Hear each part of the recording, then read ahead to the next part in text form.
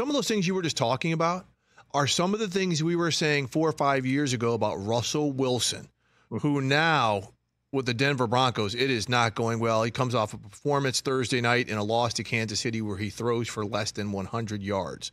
You are a Pro Football Hall of Fame selector, and I'm someone who's very involved with the Hall, although not a selector. It seemed as though Russell was on his way to join the greats in Canton. Is there, at this stage of his career, and we're just talking not even 1.5 seasons with the Denver Broncos, but also maybe the last couple seasons with the Seahawks, that he is playing his way out of a legitimate shot to join the Pro Football Hall of Fame? Boy, that's a tough one. Way to put me on the spot, hey, man. Steve. Hey, man. I would say this. I mean, I watch Russell Wilson play a lot, at least twice a year, covering the 49ers and seeing him just destroy the 49ers in many iterations of the 49ers. So, clearly there was a point, late in his Seahawks days where that wasn't even a conversation, right? I mean, he won a Super Bowl, been to another.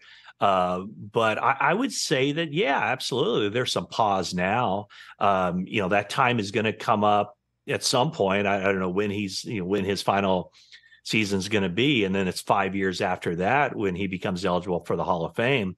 But you look at, there's so many Hall of Fame worthy quarterbacks, just in the recent past, guys who haven't come up yet and guys who are playing now. So is he a slam dunk? Absolutely not. Is he still in that conversation and in that very serious conversation? Absolutely yes. So it's the roughest part about the Pro Football Hall of Fame is that we can only select, the bylaws stipulate only 5 modern era players can be selected every year. So that's why it takes some people so long to get there, because you might be, 6th on that list one year. And then the next year, here come, 4 or 5 really quality candidates. And it just keeps, it's a numbers game. It's difficult to figure out. But I would say right now, I would not consider Russell Wilson a lock. I think that he still has a very strong argument, but not a lock. Yeah, he's probably right now in the whole Phillip Rivers, Matthew Stafford type of discussion. Like, they've done the great things, but have they done enough to breathe the rarest air? Catch the Rich Eisen Show every single day on the Roku channel, 12 to 3 Eastern, for free.